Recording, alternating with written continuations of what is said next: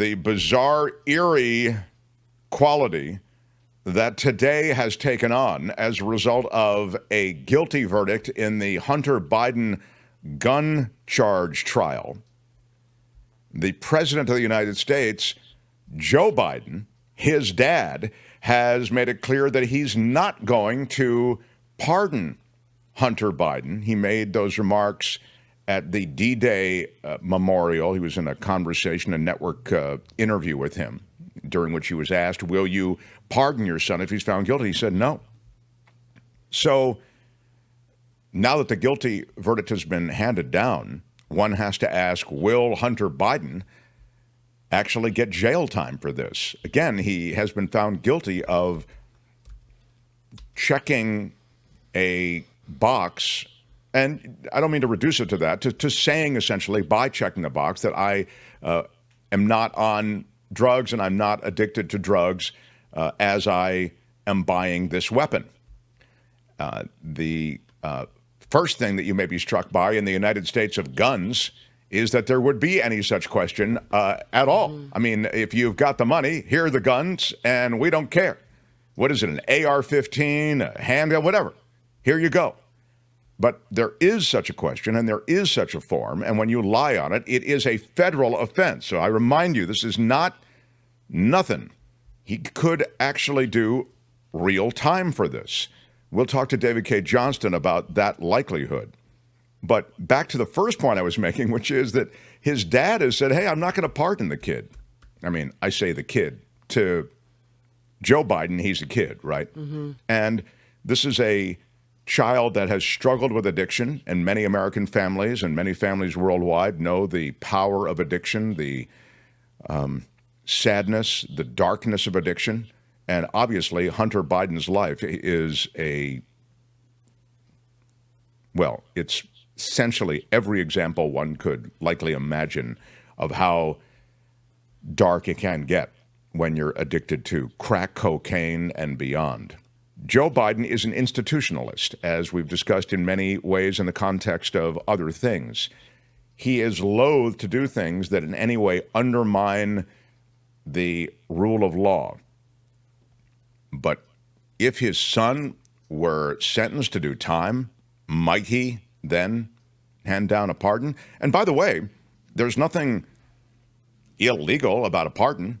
Joe Biden could hand down a pardon for Hunter on this gun charge, and it would actually be more understandable than Donald Trump handing down a pardon for Steve Bannon, who defrauded followers and those who were donating to a fund to build a wall, donated millions of dollars and defrauded them out of all that money. He was found guilty, and Donald Trump pardoned him.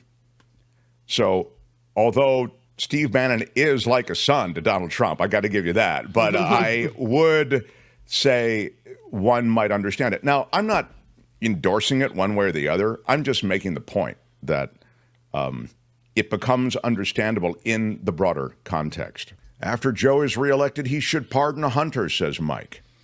He won't. He said 2 times now, he said he wouldn't, and that he would accept whatever the jury's decision was, whatever the court decision came to.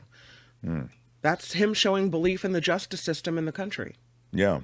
Look, I want to say something. I don't mean to be stirring the pot, but I understand how you can have problems with the justice system. It doesn't always work fairly. But some of these cases are pretty open and shut, and this one seemed as though it was. And so I think it's this wouldn't be a case, for example, to make some broader point about how unfair the justice system is. I mean, again, this seemed really open and shut. Really hard position for a parent to be in. When you have the power to make something easier for your child or to fix something like that, and you can, but you have to step back and you don't do it. I mean, that's just a hell of a decision. I feel for him. I really do. Right. Well, Kim, how are you? Well, I'll tell you the thing about this that makes it more difficult is that it happens in the context of a lawless former president who, is serving up pardons like a short order chef to those who are involved in over overthrowing the government of the United States. I mean, he has really indicated that he's ready to pardon a lot of people who are involved in a coup attempt. I think when you're looking at that, it's in the shadow of all of that you have to make decisions of the sort that you're talking about. If it was your son, Kim, do you think you could, given the circumstance, what would you do? It'd be really hard for me because I find myself even now when I know that I can clear a path for them, or I can make their lives better, or I can help them in some way. Sometimes that's not always the best move. Sometimes it's better to let them figure it out, right? So they become better able to deal with things in life. Well, but in a situation like this, no. Oh, God, I can't even tell you, because I agree with what he's doing. I agree with that. You have to, if you're the president of the United States, you show you believe in the justice system, you believe in the way we do things.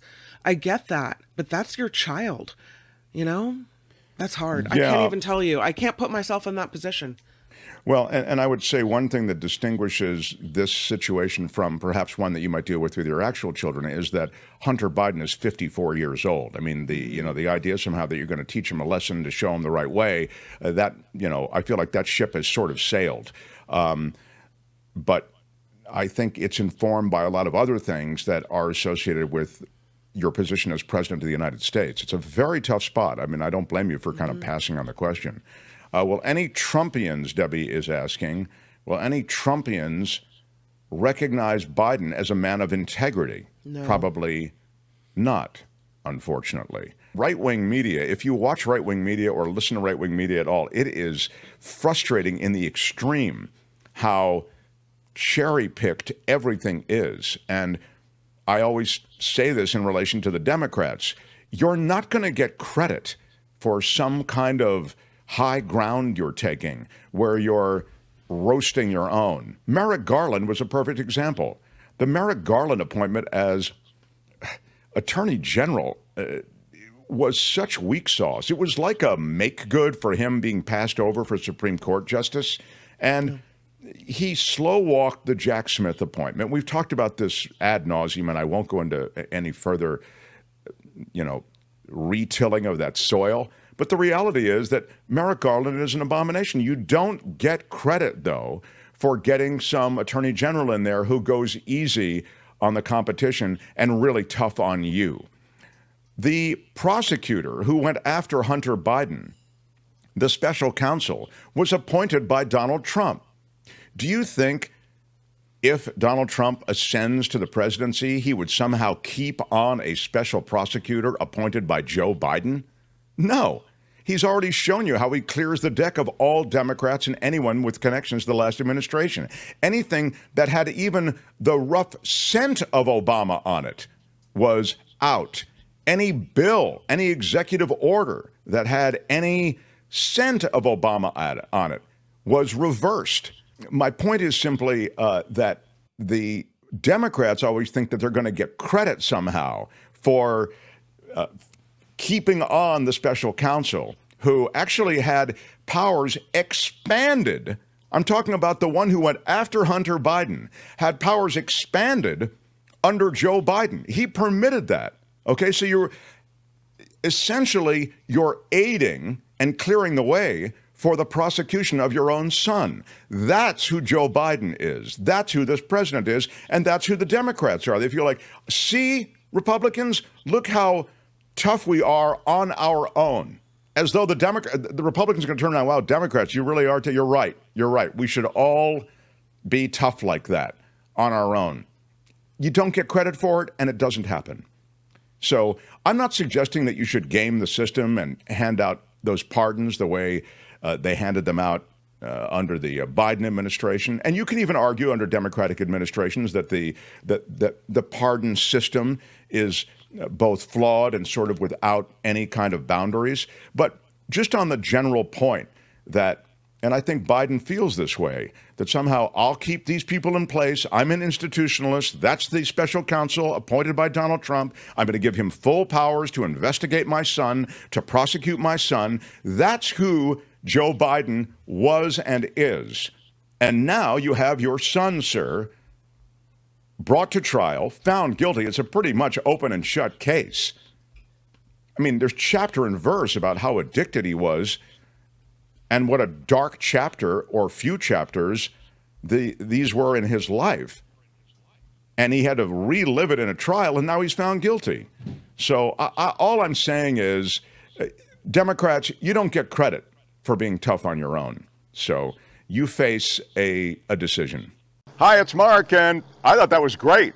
Hit the notification bell. You'll know whenever there's a new video being dropped, and please subscribe to our channel to help us save the universe.